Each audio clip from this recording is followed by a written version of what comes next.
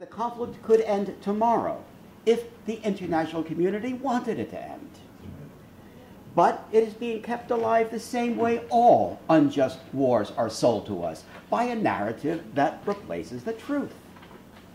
In this case, to the point of turning reality virtually upside down. If we poke our heads outside this bubble, suddenly we see that the conflict is not complicated. Indeed, we see that it is not a conflict in the proper sense at all. What is it? It's an ethnic nationalist settler movement, Zionism, that seeks to enforce an ethnically pure state on other people's land. The people resist. That's the conflict. But the word conflict is necessary. Why? It's necessary for the illusion of two sides negotiating and of a peace process. But this is delusional. There is no negotiating when one side holds all the power, all the weapons, all the clout, all the perks of statehood, is blindly supported by the most powerful nations, and, to top it off, when that side actually benefits from there not being any resolution.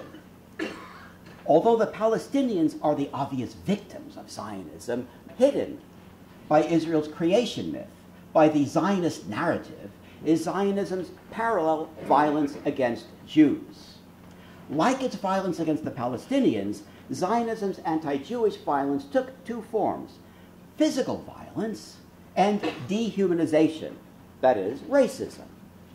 For both peoples, the physical violence was to force mass human migration, just as Palestinians could not be removed from their land except by violence against them.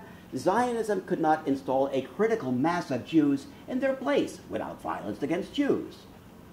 For the Palestinians, this was outright ethnic cleansing and massacres, as well as starving them off the land by expropriating all means of livelihood. For Jews, Zionist violence was more camouflaged. Its principal forms were the blocking of any safe haven outside of Palestine, manufactured violence to force the uprooting of Jews living elsewhere in peace, and the indoctrination of Jewish DPs, displaced people, and children into Zionist messianic fundamentalism. But all this, obviously, is violence against civilians to force a political goal, i.e. terrorism. That is to say, the Zionist project itself is by its very nature one of terrorism. There's no way around this. The only way you can force a population from its own land and replace it with a different population is by massive violence against civilians. Well, this is no good.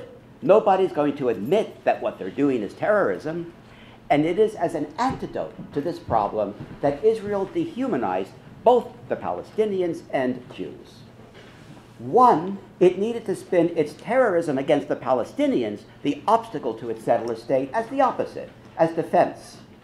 To do this, it dehumanized the Palestinians into an eternal threat, irredeemably violent as a race.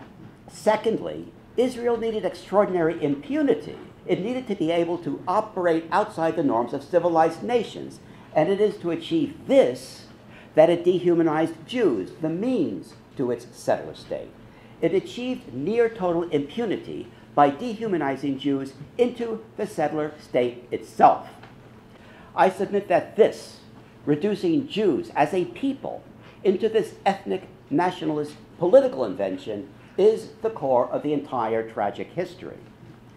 If I am correct, shining daylight on this is the conflict's Achilles heel. Israel is constantly reminding us that it is the Jewish state, not a Jewish state in the sense of a national faith that any nation might adopt. Rather, Israel's claim is something altogether different, something unique in the modern world. It acts as the very embodiment of Jews themselves, all Jews in a tribal sense, regardless of their nationality, regardless of their own perceived self-identity. It expropriates Jewish history, culture, and persecution, and all they symbolize back to the Jewish kingdoms cited in the Old Testament, of which it claims to be the rebirth, in order to support the narrative that it is not a settler state. And it reinforces this by expropriating relevant archaeological artifacts as artifacts not just of an ancient Levantine people, but of the modern nation-state's history. We are to accept that the nation-state seated at the UN is that biblical kingdom, but 2,000 years ago, for reasons beyond its control, the pause button was pushed, and finally in 1948, Prophet Ben-Gurion pressed play, and Israel resumed from where it left off. This messianic facade has enabled Zionism to sell itself in an allegedly post-colonial, post-conquest world. Every time that Israel refers to itself as the Jewish state, remind yourselves that it keeps millions of people in internment camps, more politely called refugee camps, in order to do so. Israel presents itself as interchangeable with Jews as a people, and the military advantages of this abuse is staggering, reducing Jewry itself to a human shield to empower the state's crimes. Condemnation of the state becomes condemnation of Jews, all Jews, simply because they are Jews, thus making condemnation of Zionism and Israel anti-Semitic by definition. But if we accept this, if we accept that Jews as a people equal Israel, then Jews are committing the nation-state's crimes. Israel cannot have it both ways. Thus, Zionism, if we accept it, succeeds where all the bigots through the centuries never could. Traditional anti-Semitism can only attack externally. Despite all its murder, all its horrors, all its desecration, traditional anti-Semitism is powerless to lessen the integrity of Jews or Judaism. Zionism, if we accept it, does. If we accept Zionism, if we accept Israel at its word, then we have corrupted Jewry itself from within. And so the oft-heard question, does anti-Zionism necessarily equal anti-Semitism, is backwards. The question should be, is Zionism necessarily anti-Semitic? It is to assert this implicit ownership over all Jewry, regardless of their nationality, regardless of their own self-determination, that Israel refuses to allow Israeli nationality. By Israeli law, the nationality of Jewish citizens of Israel is Jewish. Any acknowledgement that a Jewish individual might be free of an intrinsic connection to Israel would undermine its messianic pretense as the obligatory common destiny of Jews because they are Jews. Nationalism, and what Zionist leaders would refer to as the Jewish race or tribe, were made one and the same in the service of the settler state.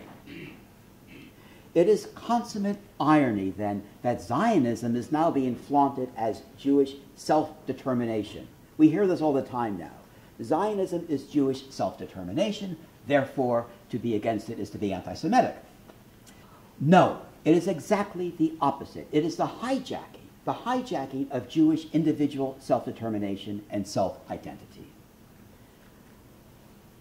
But, okay, here we are 7 decades after the 1948 war and a century after Balfour. What happens next? How, finally, do we fix this?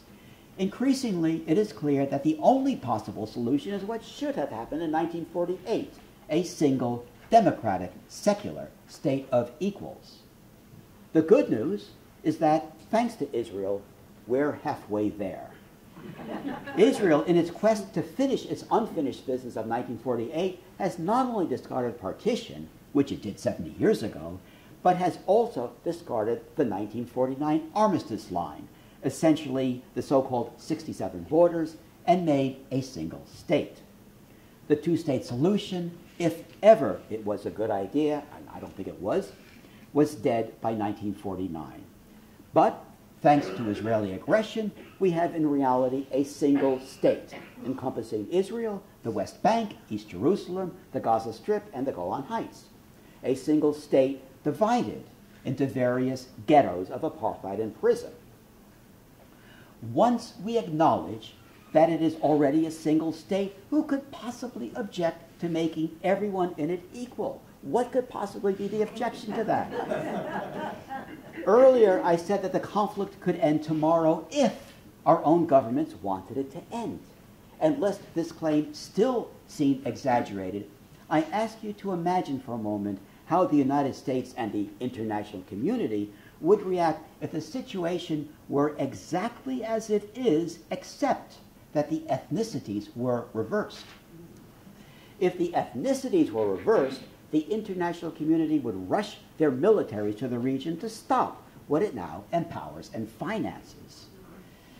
It would suddenly demand an immediate end to race laws and the creation of a secular state. And the international community would jump to proclaim that equality obviously means the unqualified right of return. It would suddenly be self-evident that you can't ethnically cleanse people and then say that equality doesn't apply to them because they're not here. That would be a grotesque parody, and it has been a grotesque parody for 70 years. So, what's the problem?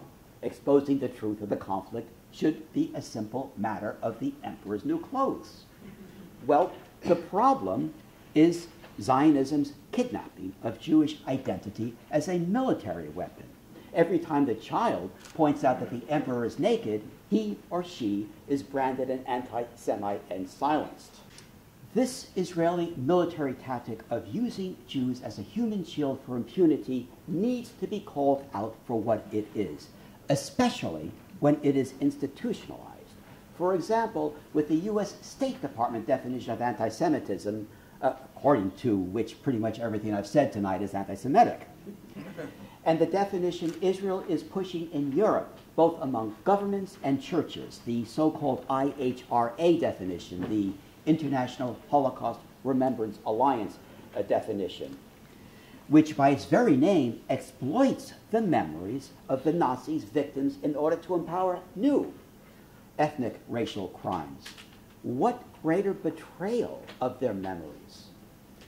We must do what Edwin Montagu, a Jewish member of the British government, did a century ago.